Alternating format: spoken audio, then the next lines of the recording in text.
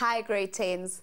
In this lesson, we will learn when and how to factorize when we are working with powers. The exponential laws can only be applied within one term. If an expression has more than one term, we will first have to factorize it before applying the laws. These take a bit of practice to recognize. Look at this example. Simplify 2 to the power of 2x minus 2 to the power of x. There are two terms in this expression. We know this because of the minus that separates them. Remember that the laws of exponents can only be applied within one term. Before we factorize this expression, let's see if we can make it simpler to work with by using the laws.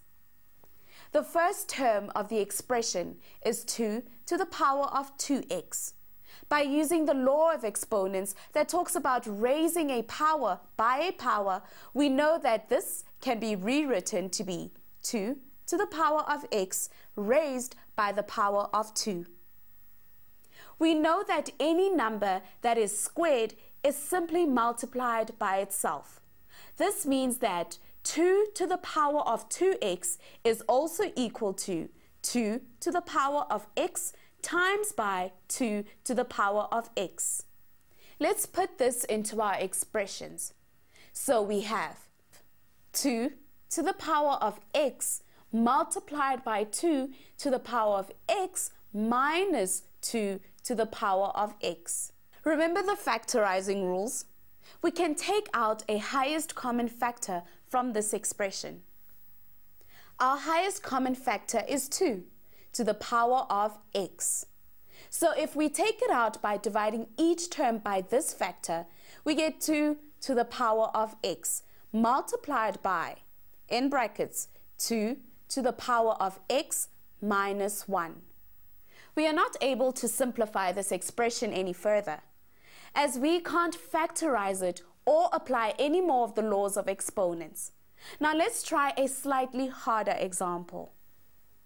Simplify 2 to the power of 2x minus 2 to the power of x divided by 2 to the power of x minus 1.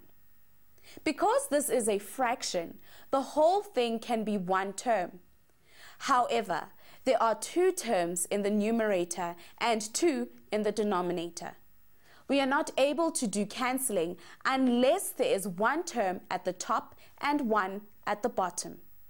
Notice how the numerator has exactly the same terms as the example we did before this. So, let's start by factorizing it. We do this by taking out a highest common factor of 2 to the power of x. In the numerator, you get 2 to the power of x multiplied by, in brackets, 2 to the power of x minus 1.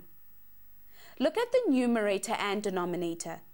They have a common factor of 2 to the power of x minus 1. Let's put brackets around the denominator to make it into one term and then cancel it with the numerator. We are left with 2 to the power of x. I think we should try another one. Factorize this expression. 3 to the power of n plus 4 minus 6 times 3 to the power of n plus 3 over 7 times 3 to the power of n plus 2. Let's start by writing 6 as a product of its prime factors.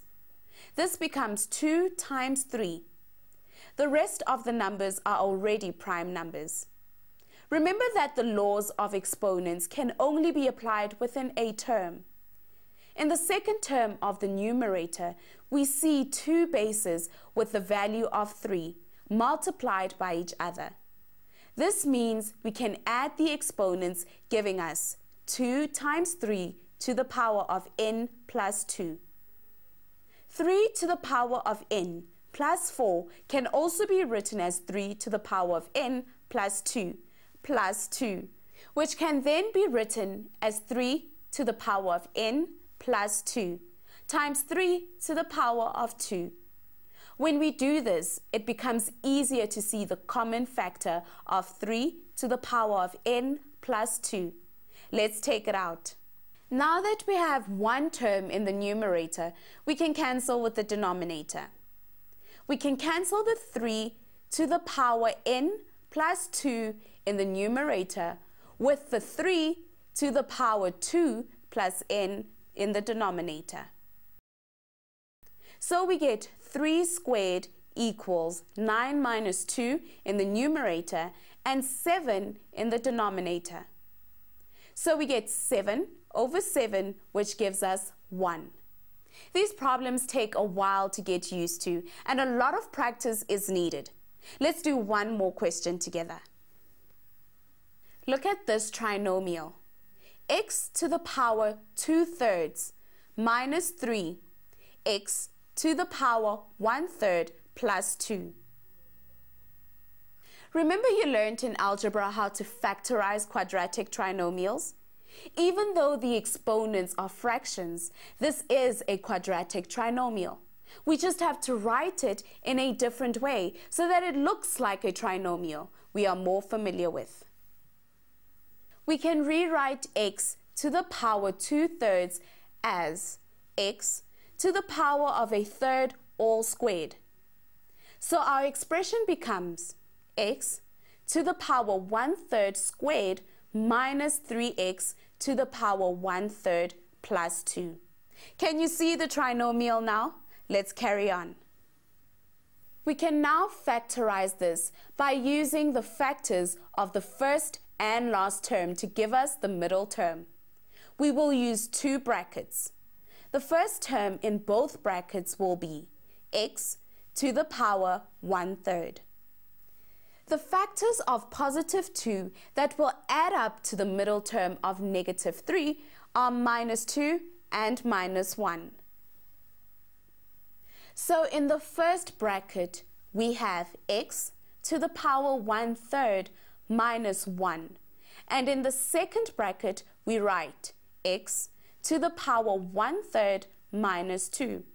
And that is how we factorize an exponential trinomial. Thank you for joining us, grade 10s. Remember to look at the tasks for this section in the Exponents Tasks video. You'll also be able to learn more about exponents on our website, www.mindset.co.za/learn.